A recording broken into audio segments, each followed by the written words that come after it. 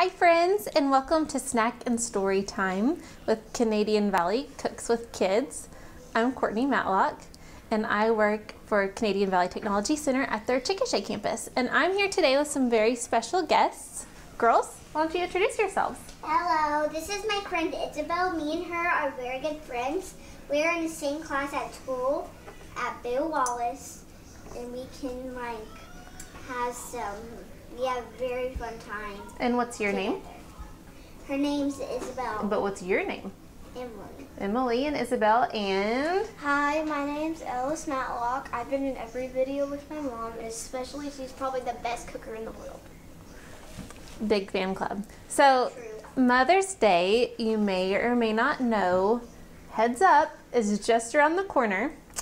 And what a special way to do something for your mom than make her breakfast. And better yet, you could make breakfast in bed. So today we're going to show you 3 simple recipes for a simple brunch that you can make for your mom. Overnight waffles, Eggs-celent cupcakes, and a simple fruit salad. So we can't wait to show them to you. The first step for all of our recipes is to have clean hands and to have your parents' permission. So do we have clean hands, everybody? Yes. Check.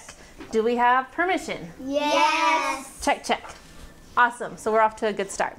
So overnight waffles, you make them the night before, which is really cool because it makes cleanup the next day super simple. So you've made your mess the night before, clean up your batter, clean up your mess, and then the next morning all you have to do is pull your batter out of the fridge, pour it into your hot waffle iron, and there you go. Simple as that. So let's talk about what you're gonna need for your overnight waffles.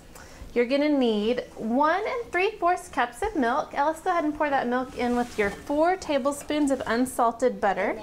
Yes, ma'am. The butter is the only one. So we will heat this up, and then once it's heated and melted, we'll add it to 2 cups of flour, a tablespoon of sugar, 1 1/2 teaspoons of instant yeast, and a teaspoon of salt. Now, one thing about the yeast, notice I said instant or fast rising. It might look like this at the grocery store. There's another type of yeast you may have seen, traditional yeast. This is not the one we're using today. We want fast rising, instant.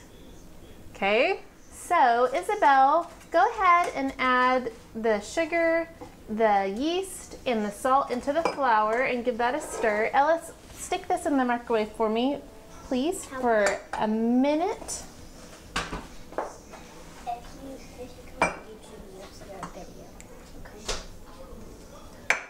And then while Isabel is stirring up the dry ingredients, Emily has 2 large eggs and a teaspoon of vanilla in her bowl, and she's gonna stir that, whisk it. Both girls are whisking. Yeah, it's like a whiskers. So did you guys know that waffles originated from the country of Belgium? You heard of Belgium? No. And there are so many varieties over there. They have about a dozen or so regional varieties of waffles. And waffles are a fun thing to make at home because you can make them with however you want. You could add chocolate chips to your waffles. You could add sprinkles to your waffles. Maple inside of it. Maple, bacon. The sky's the limit. So here we are. Good job. Hold on, leave it right there. Let me grab your spatula for you. You don't want to give it a stir, even though there's big chunks. Okay. It's like And we're gonna pop it in for another minute, okay? just 1 more minute. Okay, we're done. I'm done. Got it? 1 more minute on the milk and butter. I feel like I feel the eggs. All right, y'all did a good job. Take a break from stirring. Now, the neat thing about these overnight waffles is that they have yeast in them. Is that like And waffles are made from a leavened batter, which means they have an ingredient in it that makes them rise. And the yeast in these makes them extra light and fluffy and airy.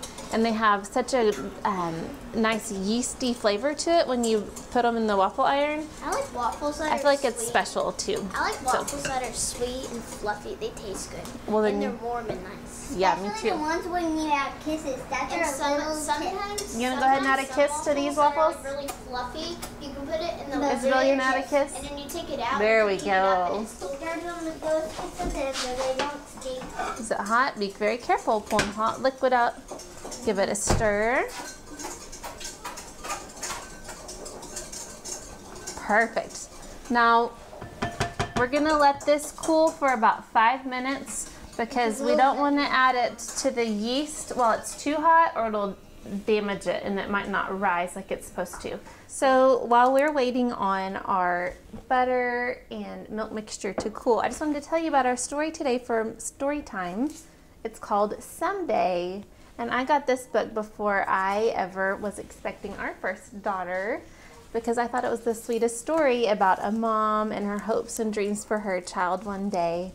And I hope you'll stick around after we are done making our brunch to hear me read this story Someday by Allison McGee and Peter Reynolds. And it's just a really sweet and short story, so I think you'll enjoy it. Okay, our butter mixture is almost cooled off. How much 45 time? 45 seconds. I bet it's good enough. So go ahead, Ellis, and pour that into the dry mixture. And while she pours, Isabel, you whisk. Can we both stir it? No. Emily. I got it. All right. We're stirring. It's hard We're now. whisking. It's hard now. Look at you go. You've got good muscles. Okay. All right. It's hard. All right, Em, now you take your... Emily, will you... both hands. Emily, pour in your 2 eggs that's been whisked with the vanilla teaspoon. What color is it? What do y'all think about the smell of that vanilla? How's it smell? It smells yum. It jumped out a That's little okay, that happens. I bet the kiss got away. Now we're gonna whisk it until it's all smooth and totally combined. do Oh, it look too at hard. that. Good teamwork, girls. It's up higher. All right, let me hop in here a second, okay? Good job, Emily. All right, let mommy Got take the corners whisk. out. I think y'all got it. So now I'm just gonna cover this We both got it. with plastic wrap, and I'm gonna cover it and pop it in the refrigerator for at least 12 hours, up to 24 hours. And notice I'm using plastic wrap Not wax. and I'm not covering it with a tight lid. Why do you think that might be? So you can still let air in. It is because of our ingredient yeast that we used. Because you do lid, it's just not. And yeast will release a gas as it activates. And a tight lid, you don't want an explosion in the middle of the night. That would be super scary. So this lets it breathe a little bit, but it's still covered and protected. So we're gonna put this in our refrigerator. All right, so moving on, the next component to our Simply Beautiful Breakfast Brunch for Mom. That was a lot of bees. We're gonna make Eggs-celent egg cupcakes. And it's kind of like a kid-friendly version of a quiche or a frittata. Now, traditionally, a quiche has a crust and it's made with like a custard base, but we're not using a crust for this one. So it's also carb-friendly if you're trying to not eat very many carbs or if your mom's not trying to eat many carbs. So our ingredients that you need are 3 eggs. Let's go ahead and start whisking those together. 2 tablespoons of milk, and you can add the milk when you're ready. A 1/4 teaspoon of salt. Wait, and the eggs? Yes, pour that milk in with the eggs. And then today we're gonna use diced ham. It's just deli ham, the deli sandwich meat. Chopped spinach. 2 to 3 tablespoons of each. And a 1/4 cup of cheddar cheese. You could also use Gruyere cheese.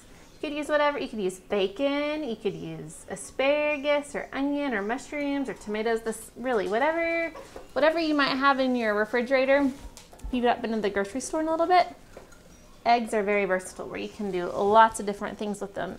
And these little egg cupcakes are a great healthy breakfast that you can make at the start of your week. And then you could keep them in an airtight container and they'll stay fresh about 4 or 5 days in your refrigerator. And then you just pop them in the microwave in the morning and you've got a simple breakfast ready to go. That's healthy too and delicious. So Ellis has mixed together in a large measuring cup 3 eggs, the milk and the salt.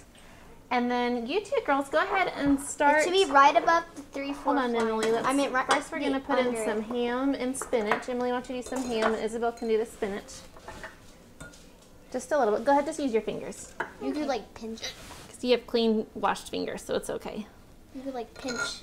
Did you know your best kitchen tools to use? Do you know what they are? Your fingers. Your fingers! Emily, stop. As long as they're clean. Everything gets stuck on it. Because your hands are sticky. No, because they're wet now. All right, and then go ahead and do the last one. So this recipe makes 4, but just as easily you could double it and make, what's 4 times 2? What's 4 times 2? Easy. 8. So you could make extra if you just double your recipe. Ellis, so this one's done, you put cheese on top, so you put your vegetables and your meat in on the bottom and then a layer of cheese on the top. Go ahead and use up all that cheese on all 4 of them, okay? And then once the cheese is on, Ellis is going to evenly distribute the egg mixture between the 4 cups. All right, that is good. There's still more in there. Okay, go ahead, that's okay. Just a little bit. We're gonna stick these in the oven that we'd already preheated to 350, and these bake in about 20 minutes, okay? So we'll go ahead and put them in, and while they bake, we'll move on to making a simple fruit salad and heating up our waffle iron for our delicious overnight waffle batter.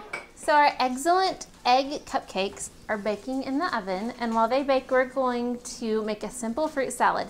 Now you can use whatever fruit you might have laying around in your refrigerator. And we have 2 different colors of grapes. Red and green. And some sliced strawberries, and then a little bit of mandarin orange and pineapple. And then Ellis is going to carefully slice a banana for us. So go ahead and start slicing that banana, Ellis. Good job. Now, Isabel, go ahead and pour in our strawberries. Just dump them in there. You got it. All of them. Good job. And like I said, you can use whatever fruit you have laying around the house. I like to use these particular ones because it looks like a pretty rainbow at the end. Give that a good stir. And then I like to do the banana right before I serve it, because sometimes if banana is left out, it can get a little bit dingy brown color. So I like to just put that sliced banana in right before we serve it. But this keeps for a few days and gets better and better as it sits. Now we're going to add a little bit of sugar to our fresh fruit. Excuse me, ladies. Go ahead and stir that in.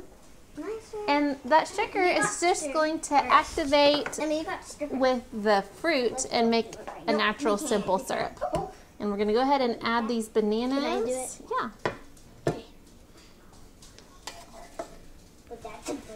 I love to make this at the cafe at the school. It does great, not just for breakfast, but as a side with sandwiches. Oh yeah, or just because she always has the little black bowls with like different fruits. Yeah, y'all did an awesome job. Look how pretty that is. Doesn't it look like a pretty rainbow? My dad would like to see this because he likes beautiful colors. This makes a great snack too, just on its own. Evelyn really likes this. All right, so now we'll just put this in the refrigerator, and we will be ready to make our waffle batter. Our waffle iron is almost done heating up. Here we go, simple fruit salad. Okay, so our eggs are almost done and our waffle iron is heated up. And it's the perfect time to go ahead and pull that batter back out of the fridge. Now here's the batter that I made last night, so it's ready. And see how it's kind of bubbled up? That's from the yeast, yeah. And you can see all the dough. So go ahead and give it a whisk and recombine it all. It'll kind of smushed back down a little bit. And it actually is kind of, it smells like bread and it feels like bread dough because of the yeast. It does smell really good, like homemade bread. Perfect. Okay, now I'm going to open our waffle iron up. Turn it to the side. And I'm going to take my 1/2 cup dry measuring cup. This batter feels nice and thick. Now this recipe makes about 8 1/2 cup waffles. So you could do this 2 times. Right? Yeah. And one neat thing about waffles is they're easy to freeze. You can put cooled waffles in between parchment paper and then put those in a Ziploc bag. I bet that's going to overflow. Let's see. Here we go. Okay, so our waffle iron just beeped at me, letting me know it's time to get these waffles out of the oven. Waffle iron. Perfect. I wish you could smell, because it just has that classic yeasty fresh bread scent that I could just devour them. So get this last one out. And then we have one over here, I think. See if it's ready to go. Whoop. It's a little baby waffle. Now I have a few waffles in here already that are being kept warm on a cooling rack inside a rimmed cookie sheet. And that's a great way to keep your waffles warm while you finish cooking the rest of your batter. So that way everybody can sit down and have waffles together and nobody's stuck in the kitchen still cooking waffles. So that's a little tip there for your waffle making. And there you have it, a Simply Sweet Mother's Day brunch. Overnight waffles, Eggs-celent cupcakes, fruit salad. And we hope you have so much fun making it and serving the special mom in your life. And don't forget to help clean up. Happy Mother's Day! Love you, Mom.